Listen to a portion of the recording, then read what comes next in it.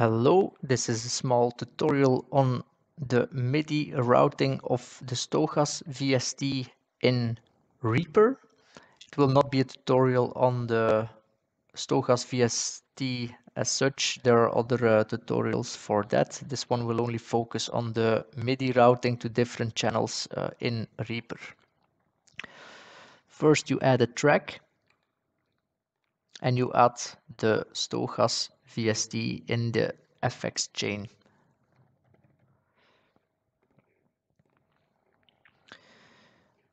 Here you see you have your step sequencer and you have different layers.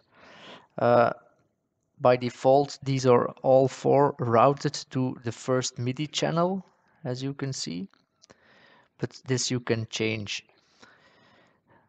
When you would use Stochas with only one synthesizer, you could typically just write your pattern and then add a synthesizer in the effects chain.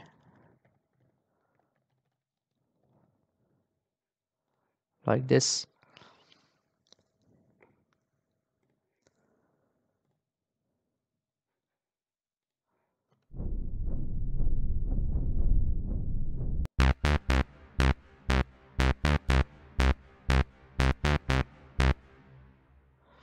But if you want to use the four layers, you can route the synthesizers each to its own channel.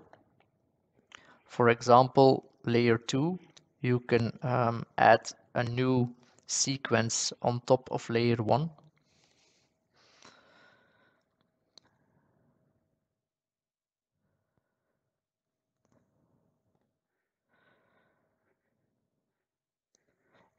Then you have to set up the auto output MIDI channel to another channel, for example 2. And what you can do then is add new tracks to REAPER. You can name the tracks.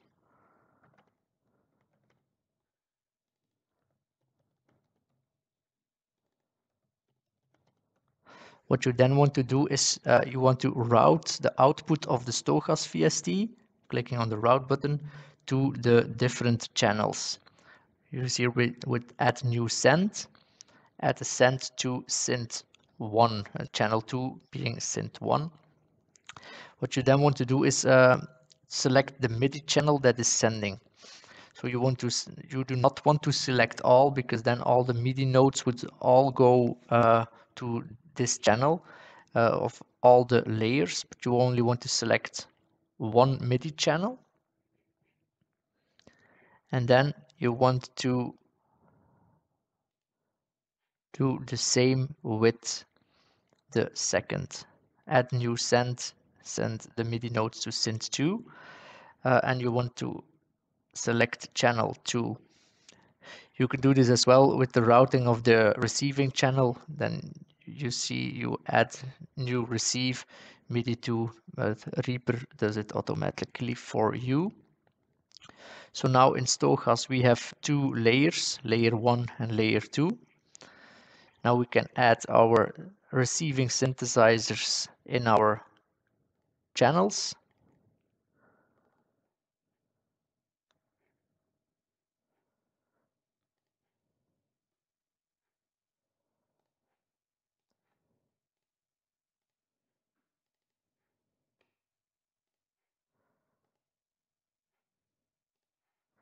And as you can see now, the audio is routed to the MIDI is routed to the audio channels, and the audio channels have the separate synths.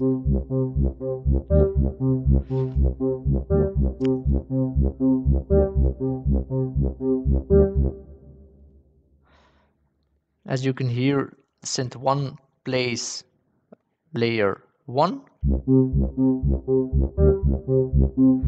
and synth 2 plays layer 2.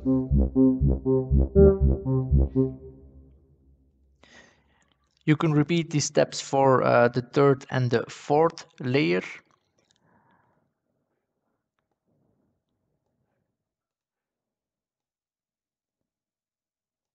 with MIDI output MIDI channel 3 and 4.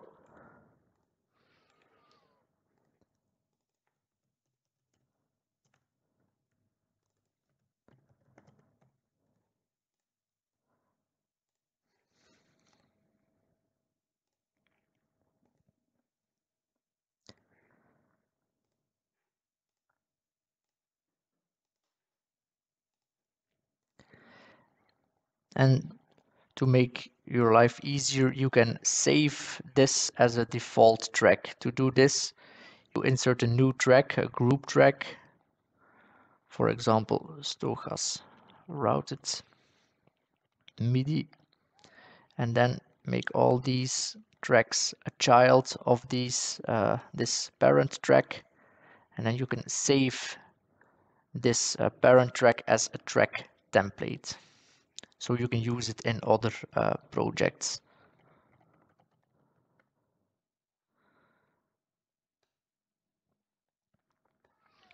So this is it. I hope you found it useful. Thank you for watching. Bye bye.